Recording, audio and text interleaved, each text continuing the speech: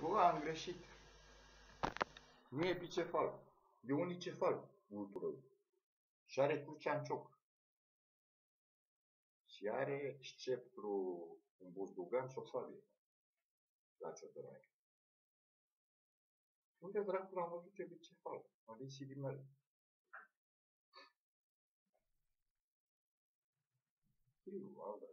Bă, bine că m-am uitat.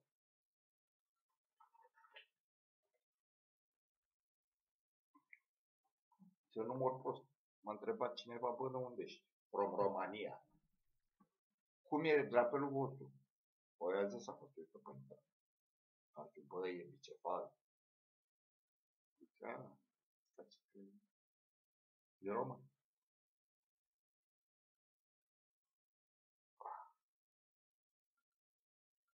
Deci ani ești. Am făcut era făcut bicefal și tot ăla. Că dracu a fost bicefal, de când disibile mele. Mi-am văzut drapelul României bicefal. Erau cu două căpățâni. Dar a băgat doar o căpățână și a zis, gata, bagă-i crucea în cioc.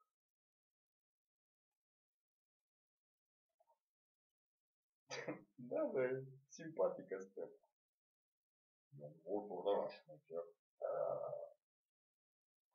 Ce înseamnă la gherotanii? Că acum, gata, m-am uitat la asta, mă zic. La gherotanii ce pula mea are? Sabia. Deci fii atent că stai pula. Dacă nu ești cu minte, te stai pula sau îți dau cu buzdugan în cap. Dacă o să-ți dau și credință. Deci, stema noastră este vultur bărbat. De ce? Dacă are crucea în cioc. Deci credința că de-aia nu o are pe inimă. Dacă i-o băga pe inimă, crucea era de la vulturoide. Deci justificați-vă că Gigilii, am fost noi bulangii, ne-am votat singur stema bărbătească.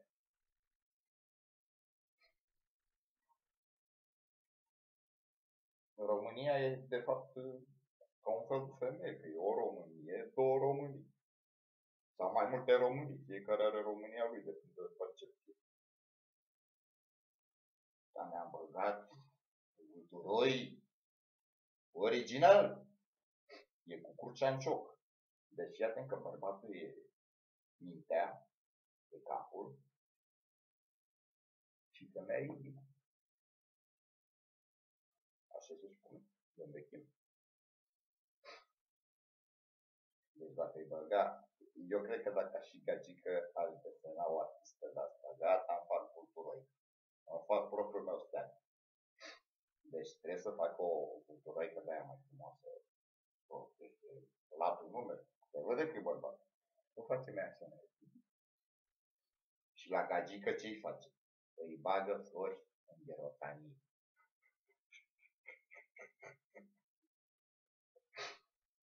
Flori frumoase. Și în cioc nu bagă crucea pe inimă.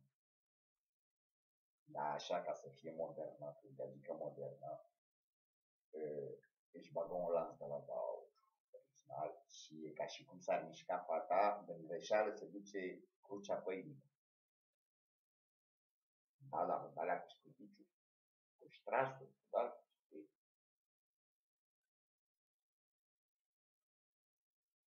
Deci faceți varianta analogă. Deci bărbații, hai dracu, chiar că suntem patriarhali. Ne-am băgat și suntem bărbătească. Fii atent că și caducelul, pula mea, moldan la el.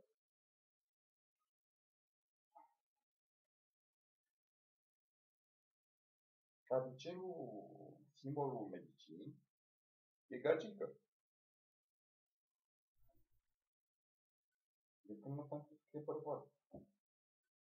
Dar l-am văzut și gagică și gagică. Depinde cum îți desenează ăștia. Deci am văzut caducel că ăla are așa ADN-ul, știi? Original. Și are și ăla niște aripi. Adică e zburător. Original.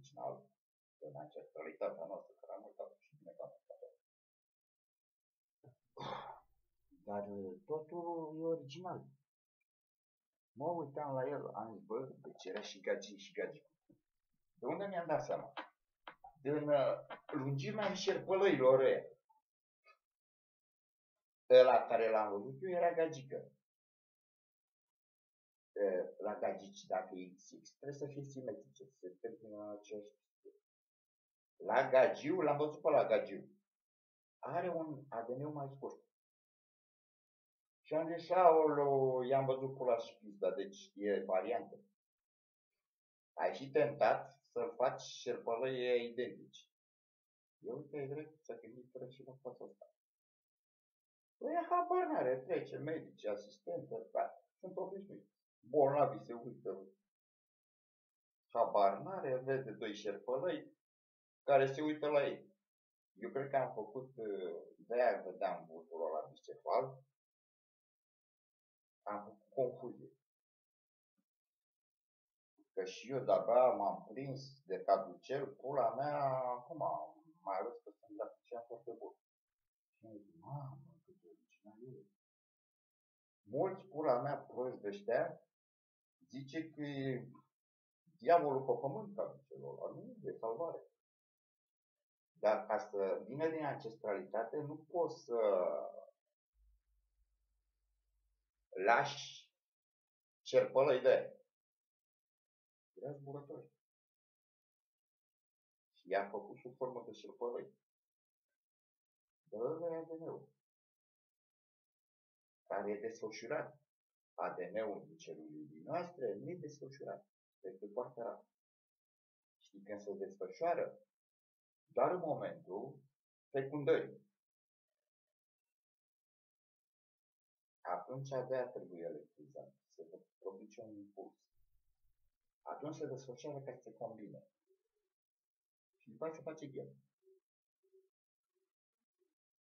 Deci există doar o fracțiune de secundă când ăla e desfășurat.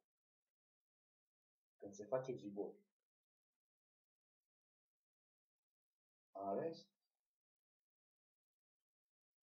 nu se poate. Au încercat unii că se face în celule stem, da, faci o pizda mult. Până la urmă a lăsat-o moartă. Mai face ei ceva, dai seama. Se pot face substanțe de astea, la. Dar ar trebui să pornești chiar de la lichidul amniotic. De la mamă, da. Fii atent că trebuie doar în momentul fecundării. Deci e cam complicat. Că nu există placentă, n-ai cum să-i copiezi ăla să-i ridici aia, că ce dracu omori. Și apare erori în oarecum în procesul de evoluție chiar a omului.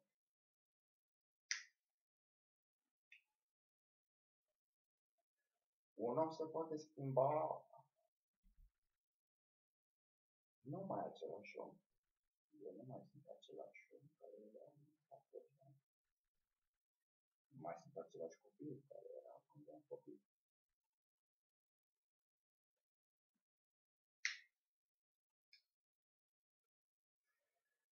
Nu mai sunt. Oricum am fost pentru copil.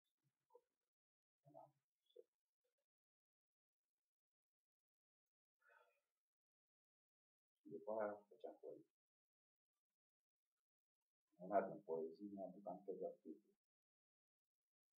Când o știam pe la 18 ani. Corvoada nu calvar. Articol poezie. Și eu chiar mă gândeam la asta. Cum adică oamenii o văd. Sunt nuanțe. Corvoada nu calvar. Ce înseamnă corvoada? Înseamnă muncă. Dar nu e munca în zadar. Calvarul, până la urmă, tot muncă, dar e tortură. Da, am făcut-o frumos, știi? Hai să o refac. Că sunt poet. Corvoada nu calvar. Dacă te gândești că ar fi un zadar, se pare. Poate găsești o întrebare, îți găsești singur ce ai spus, un răspuns. O să fii în ochii tăi o mirare. Ar fi cumva răspătit prin tine, dragule omul, iubit.